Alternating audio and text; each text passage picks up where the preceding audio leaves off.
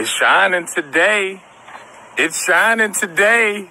I don't know how many of these videos I'm going to do for a while, but let's be great, damn it. Cassius out here. Check this out. I hope everybody that's on my page is emotionally, mentally, and physically well. And if not, reach out to your boy. Plain and simple. Let's be great. LBG. April 8th, 3:05 a.m., Trooper Kent Hammond received word that an SUV was traveling on I-94 with no lights on.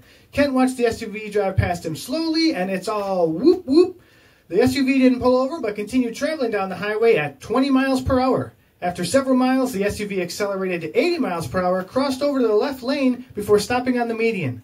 Not a good sign. The car's hatchback popped open, and Officer Kent ordered the driver to show his hands, which he did. Kent approached the driver's side of the vehicle, where he saw driver Andre Wallace sitting shirtless, leaning back with his hands laced behind his head. Andre was dripping sweat and had a 1,000-yard stare. Good time.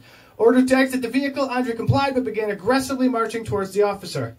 The officer then handcuffed him, kneeled on his neck for 9 minutes. Just kidding, this is not a murder story. The officer did do what you should do, which was create some distance between himself and Andre and pulled out his taser. Andre made motions as if he was going to re-enter the SUV, but then began dancing like a robot. If you get out of your vehicle and start doing the robot, I'm hitting you with a taser every time. Have you seen the kill machines DARPA's putting out these days? I think people of all political backgrounds can agree I should never be a cop. After dancing, Andre flopped to the ground and began planking. Ah, those were the days. Andre then jumped back into his SUV, drove off before restarting the low-speed chase around 35 miles per hour. The State Patrol set up spike strips and then rammed his car off the road, ending up in a T-bone situation. Officer Kent drew his gun, pointed it at Andre, and ordered him out of the vehicle and onto the ground. Andre complied. He stepped out of the SUV, got on the ground, and began to perform push-ups. My man, if this story did not involve driving, I would not be mad at you. No word on how many push-ups he was able to complete before multiple officers grabbed him and managed to handcuff him. Without murdering the man, they searched him and placed him in an officer's vehicle. Inside Andre's vehicle, they found a metal marijuana pipe. Really, dude? It's 2020 and you're still smoking out of mix and match plumbing? Come on.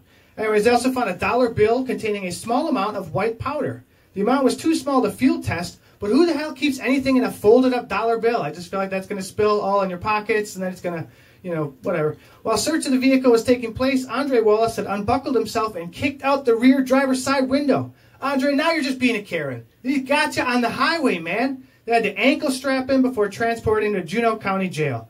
Couple of lessons here. One, kudos to the officer for being way more understanding than I would have been or anybody. Andre, if you're going to do things that involve the police tackling you, put on a shirt, buddy. Road rash hurts real bad. They have to take scrubbers and get the gravel out of your skin. You don't want that.